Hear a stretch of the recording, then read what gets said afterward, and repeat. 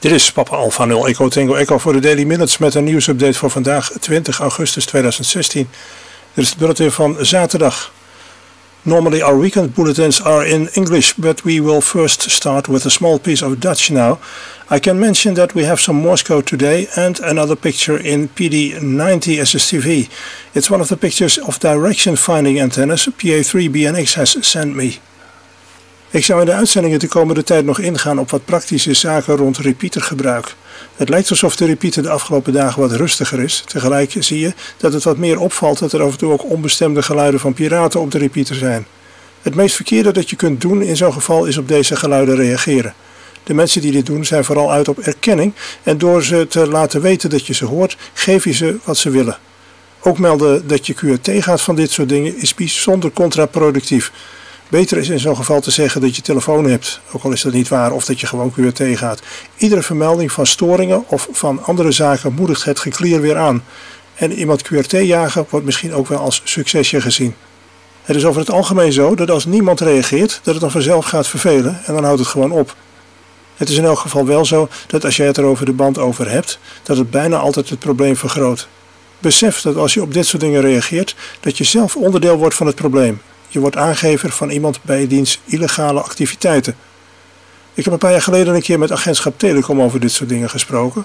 Ook het advies van AT is dat je op dit soort dingen niet moet reageren. Het kan je zelfs een gele kaart opleveren, omdat ook een terloops gemaakte opmerking in feite een kort QSO is met een niet gelicenseerde. Beter niet doen dus.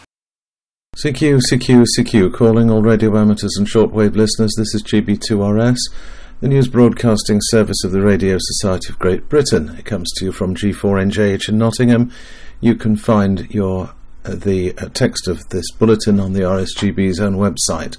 Now for the radio propagation report compiled by G0KYA, G3YLA and G4BAO.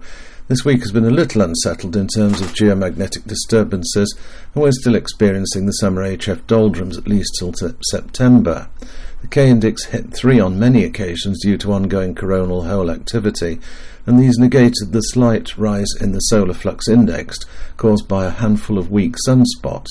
Maximum usable frequencies have risen above 21 megs at times, with the 4X6TU international beacon in Israel, RR90 in Russia, OH2B in Finland, and ZS6DN in South Africa being heard on 18.110 and 21.150 MHz. But a casual glance across the rest of the HF bands has not shown vast amounts of DX activity. Next week, NOAA predicts the solar flux index will remain in the range of 75 to 80. Geomagnetic conditions should be reasonably settled apart from midweek, when the K-index is predicted to rise to 4. This is due to yet another recurrent negative polarity high-speed solar wind stream from a coronal hole. We continue to encourage you to look for evening openings on 20 metres when D-layer absorption has dropped off, hopefully leaving potentially good DX paths. And during the day, don't ignore 5 MHz, a band that continues to offer opportunities for NVIS contacts around the UK at a time when 40 metres is only open to Europe. Now VHF and up, the unsettled weather over the weekend will mean that some rain scatter may be available, and in the south of the country a weak ridge of high pressure across Biscay and northern France could also provide some extended tropo paths early in next week. As the high moves towards Scandinavia by midweek, tropo paths across the North Sea may be worth exploring. It's possible that some thundery weather may creep north over western Britain later in the week to reintroduce the possibility of rain scatter on the gigahertz bands. We're getting nearer the tail of the 2016 sporadic east season, so events may be harder to find, but having said that, there was a nice transatlantic open last week on 50 megs, and there should be some jet streams over Europe and the Atlantic this week that might promote some late season sporadic E. For this you'll need to check the cluster, particularly late morning and around tea time. There are no meteor showers this week, so it's back to early mornings for the best random meteor scatter conditions. EME conditions will be good this week with low losses and long moon windows, so look out for inspired and recharged EMEers returning from this weekend's EME 2016 conference. And that's it for this week from the propagation team. An unexpected invitation from the Venezuelan Navy has given an opportunity for a de-expedition to Aves Island, IOTA reference NA020. Last activated in February 2007, it's number 17 on the Club Log DXCC Most Wanted list. A small number of civilian and Navy operators will be on the air as Yankee X-Ray Zero Victor for up to 10 days around the end of August and the start of September. The exact dates are dependent on the Navy's plans. Aves Island is only about 1,200 feet long and some 150 feet wide and is situated west of the Leeward Islands. Thanks to the efforts of BATC and AMSAT UK volunteers, videos of presentations at the July 2016 International Space Colloquium are now available on YouTube. These and previous year's presentations can be downloaded from the AMSAT UK YouTube channel. AMSAT UK members operated a satellite ground station during the event using the call sign G0AUK. Contacts were made via the SO50, AO85 and FO29 satellites. Gerald Youngblood, K5SDR and Youngblood KDFGE and Laurie Hicks of Flex Radio visited the National Radio Centre at Bletchley Park recently. They delivered a generous donation to the GB3 RS station, a Flex Radio Flex 6500 and a Flex Maestro. The trio from Flex Radio are met by RSGB President Nick Henwood, G3RWF and RSGB Manager Steve Thomas, M1ACB, as well as several of the National Radio Centre's regular volunteers. A full report is in the September edition of Radcom.